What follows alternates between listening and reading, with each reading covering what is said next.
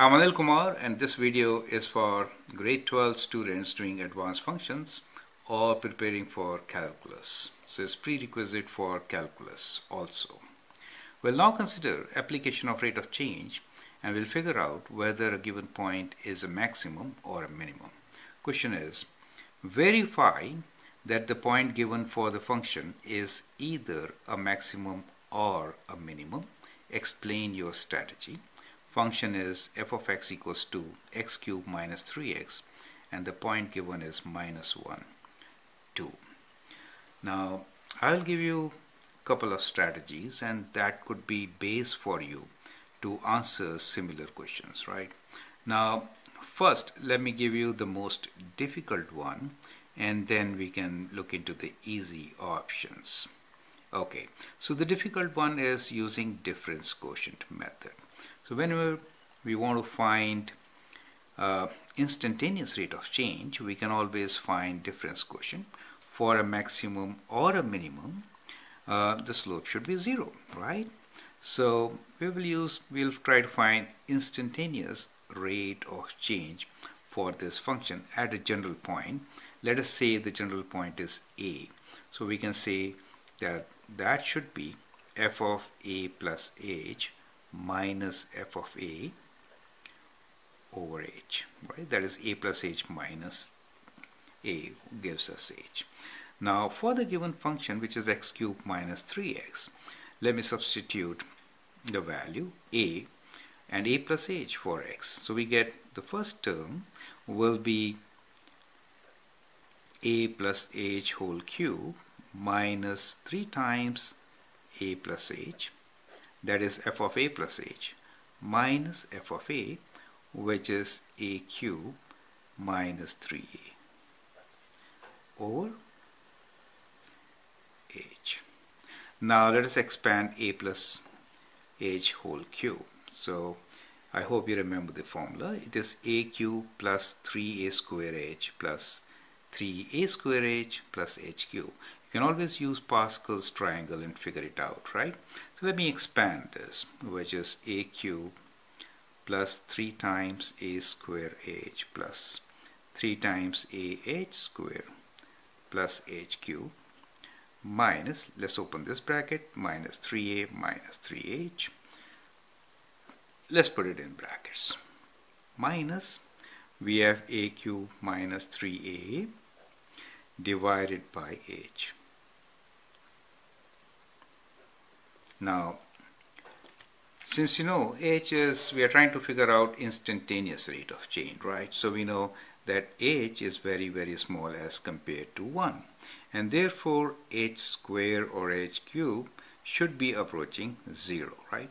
So we can neglect the terms which have h square or h cube in them, correct? So we'll neglect these terms. They are approximately 0. Since they are approaching 0, we are going to neglect them. And always in difference quotient, you must have noticed by now that these terms cancel out. So let's figure out. Well, we do have 3a, and where is 3a? Minus 3, correct? That leads to a very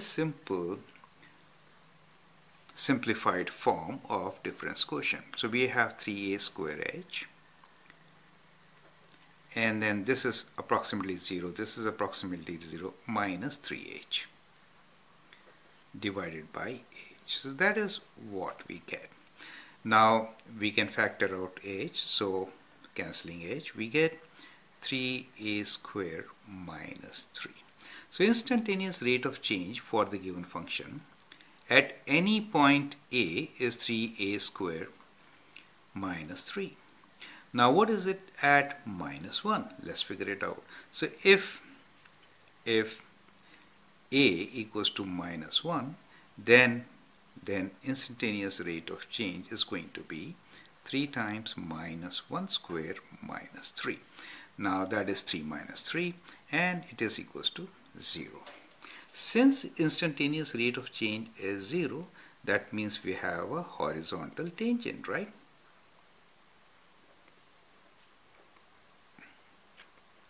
Horizontal tangent at a point implies that we have either a maximum or a minimum, right? So we know that at -1 we do have maximum or a minimum. You will also note that even at a equals to 1, this will be 0. So we have actually maximum minimum at both plus and -1, right? Now the idea is how to prove that this is either maximum or minimum. That is the question which we need to figure out, right? So we have shown that this is either maximum or minimum, right? So I'm using this space now to show you that part, and like these are different strategies. So we started with strategy 1, and that is we applied our rule, which is difference quotient, and found. Now what you should do is to find whether it is maximum or minimum. What we can do is we have selected a point -1, right? So we can also select a point which is on the left side of -1 and on the right side of -1. So what I'm trying to say here is that we know instantaneous rate of change is 0 at -1, right? So we have considered that at -1, so let's say this is -1, instantaneous rate of change is 0. So if I consider a point to the left side, which will be -1.01, for example, and on the right side it could be -0.99, correct? So if I use these two values, what do I get? So that means at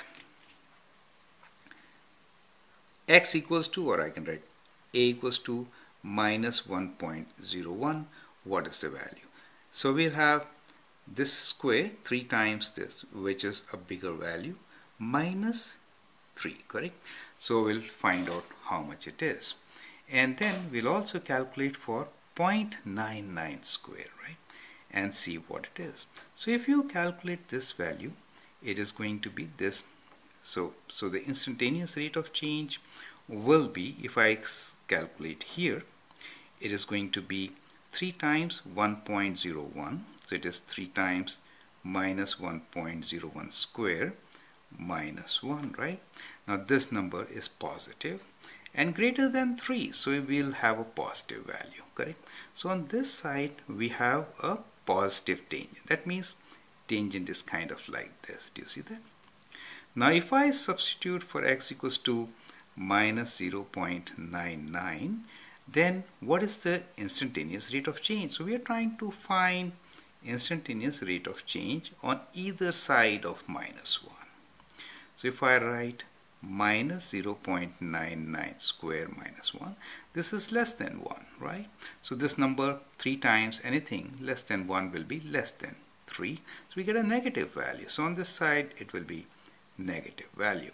If rate of change changes from positive to negative, what do you expect? You expect a maximum, right? So that is one way of proving it, correct? Now let us do method number 2. Method number 2 is actually very simple. That is, let us find the value of the function at both these points. So a point on the left side of -1 is -1.01, right? Let's find the value. It is -1.01 whole cube minus 3 times -1.01. It is equals to how much? Let's use calculator, right?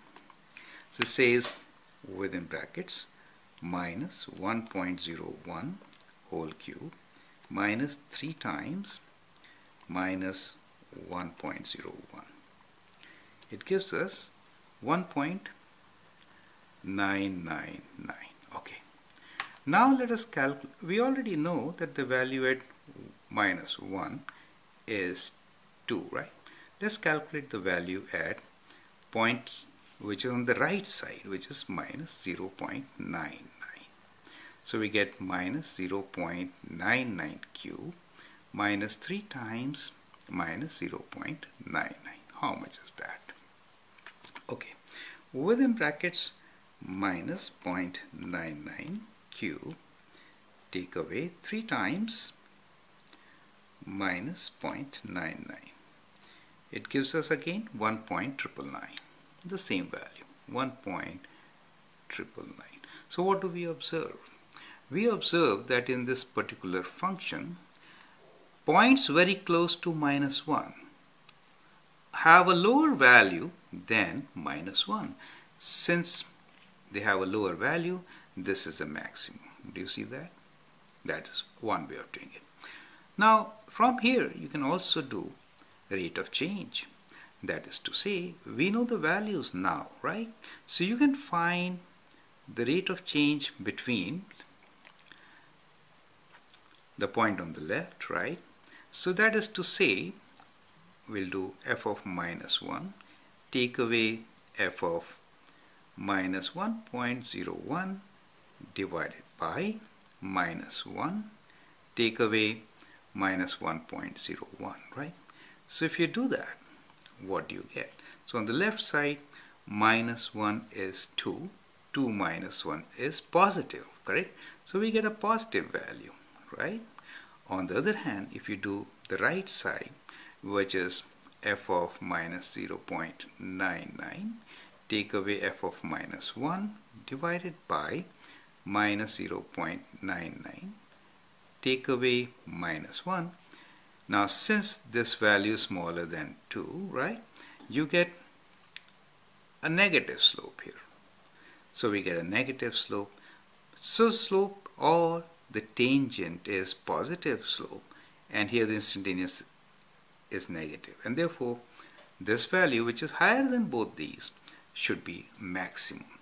So that's another way of doing the same thing, right? And at times, if you're good at graphing, you can even sketch this function.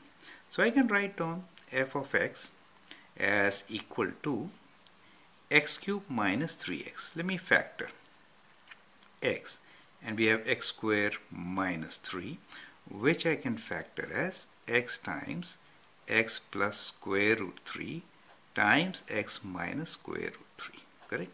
So that gives me a graph, correct? So this graph will be kind of, let me sketch a small graph here. Okay, let me use some pen. Okay, so we have three zeros, one at 0, the other one is minus square root 3, which is 1.7, the other one is at plus square root 3, correct? So we have a graph which is kind of like this. The graph will be like this since positive leading coefficient, and you know you can plug in the values. As you can see from here, at -1 we do have a maximum. Do you see that? This is -1, 0, square root 3, and this one is minus square root 3, correct? So we have a maximum at -1. So there are different ways of looking into the same question and providing reasons for the same, right? So the shortest way, of course, is you can select the point and preceding and following intervals, find rate of change using preceding and following, add them, divide by 2, you'll get 0, which I haven't used here, right? We just gave an explanation. So that is probably the most effective way. I should say method number 3 is the graph, and 4 is preceding and following interval, right? Once you do preceding and following interval for rate of change using these values, we have the values here, correct? Then you can always add them up. It will be 0. That means there is maximum or minimum, and since the preceding is positive, following is negative, we have a maximum at -1. I hope with all these methods in place, you are in a position to easily do the rest of the questions, right? So I'll close it here. I'll leave calculating all these things for you to do. But I hope you have understood the concept, and that helps. Thank you, and all the best.